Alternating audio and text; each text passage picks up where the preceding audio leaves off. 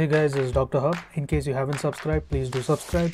This is a concise, well-crafted summary and it highlights only the important keywords. Amoxicillin. Amoxicillin, what is the function of amoxicillin?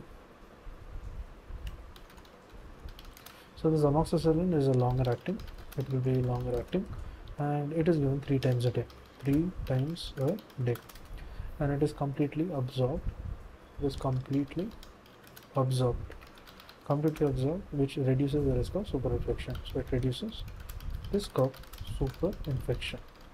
And amoxicillin does not undergo intrahepatic recycling. Amoxicillin does not undergo enterohepatic circulation.